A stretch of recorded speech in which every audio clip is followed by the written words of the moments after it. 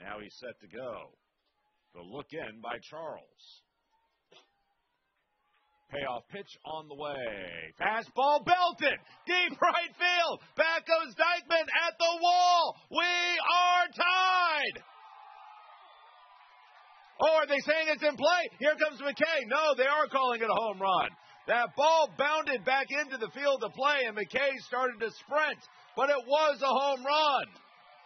A 3-run blast, and we're tied up at 5. You want to know why he's the 4th overall draft pick? There you go. He's been struggling of late, but in the clutch, he sends one over the right field wall.